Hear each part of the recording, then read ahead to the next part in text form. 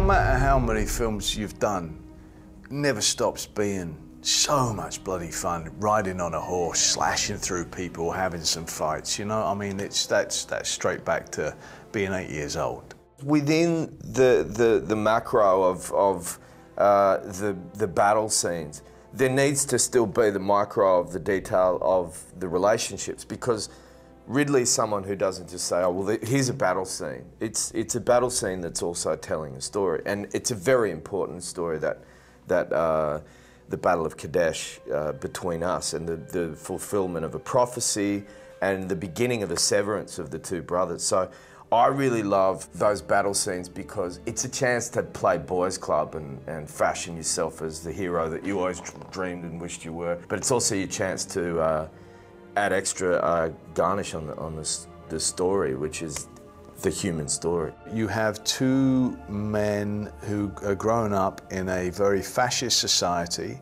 where they are the top dogs, where they get to enjoy every indulgence that man has to offer.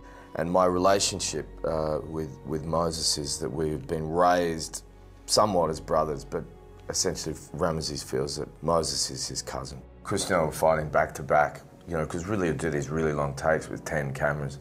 And we were like killing like 8 or 9 people each.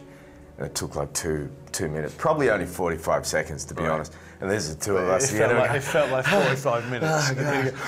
You realise how hard a real battle would be. My herniated disc, oh my God, how am I going to get through it? You know? It makes you think, you know, in real battles through history, you think, oh, they would have gone on for hours, and then no you do that and you go... exhausted. Just the armour, walking up a hill, you're done. By the end of that, you're done. I feel like a battle would be like these poor bastards who were sent into war, and you know, yeah, it would have been very quick. Death would have been very quick. The Camels had a special relationship with Aaron Paul. What they needed to discharge was something that made his moustache come flying off. You know, it's what it was. It was fantastic to watch. Trying to cross the Red Sea with Joshua dry heaving all the way. Me being cruel, sending camel poop his way just to watch what happened.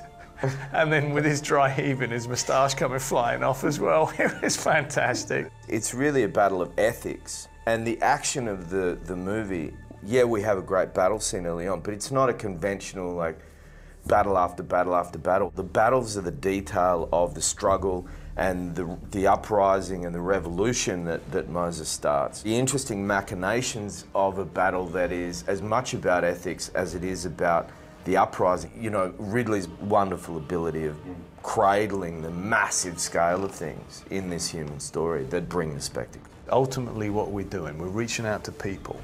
None of it matters unless you're actually reaching out and managing to get into people's hearts and minds and make them feel something.